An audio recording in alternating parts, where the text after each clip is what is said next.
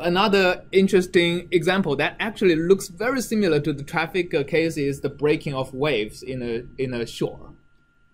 So if you look at the breaking of waves, the waves coming in from the deep side of the ocean, the propagation of information is fast in the deep side of the ocean. As you get shallower, the propagation of information is slow, so you get these converging characteristics, which I need to remind you. So how does a nonlinear PDE develop discontinuity?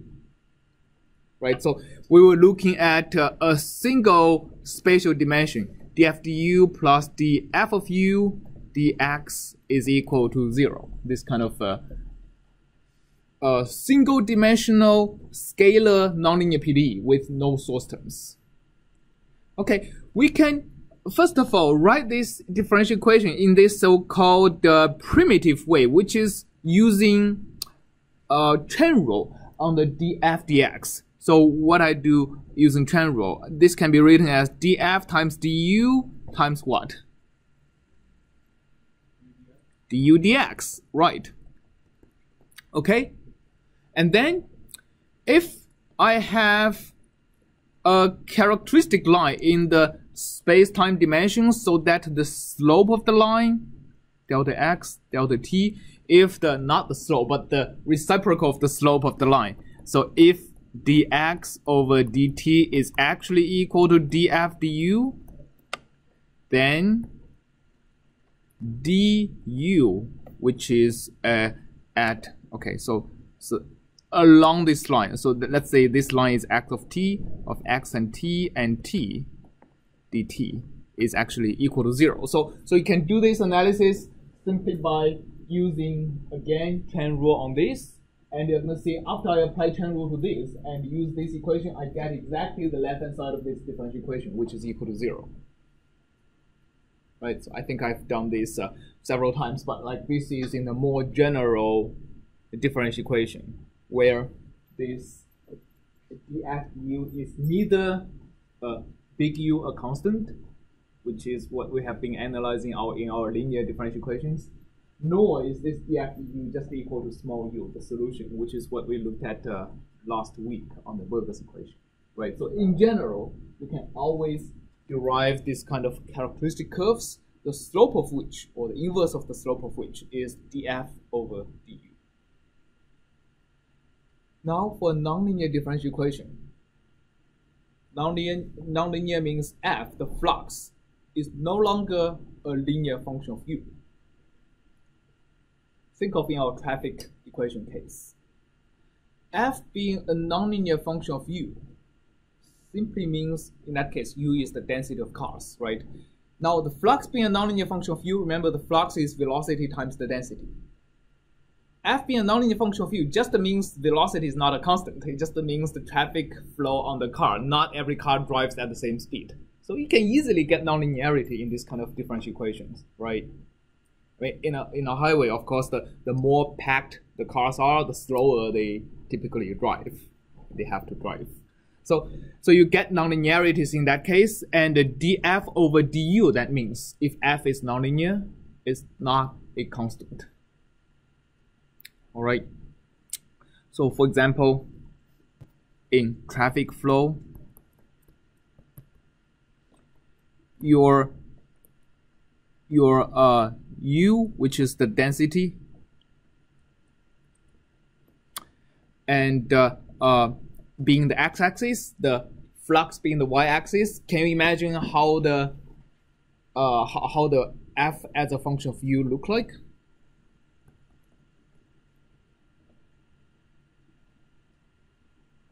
Is it a straight line? Huh? It's a parabola going which way?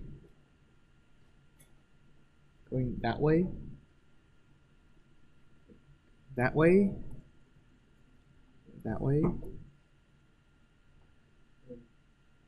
So first of all, we know that when the density is equal to 0, what's the flux? 0, right? So this point there is no doubt, okay? And actually when the cars are all packed like a parking lot, what is the flux?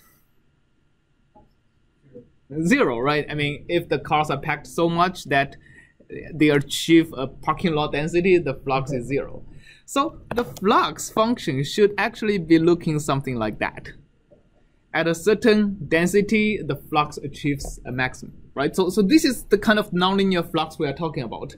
So for that equation, you may basically have different slopes.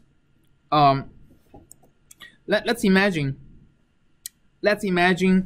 the density of cars are low on this side and the density of cars are high on this side. Okay, so that means like in front of the highway the cars are packed, in the back the cars are sparse. Now how does the slope dfdu increase when I go from the low density regions to the high density regions? How does dfdu, would dfdu be increasing over here or dfdu be decreasing over here? Increases and decreases? No, remember this is f, this is not dfdu. Dfdu is actually the slope of this line. It's decreasing, right? It's decreasing. So at some point, when I get over this maximum point, actually dfdu is what? Negative, right? So in the low density regions, the characteristic goes like this, and in the high density regions, the characteristics may go backwards, right? Okay, it's like information propagates forward if the density is low, information propagates backward if the density is high. So at some point, if the characteristic converge, what happens? What happens when the characteristics actually reach each other? Zero velocity? No. I mean, remember the solution at each characteristic is constant.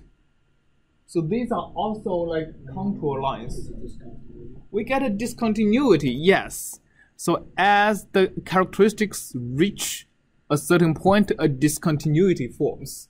That's actually how discontinuities appear in the solution of conservation laws.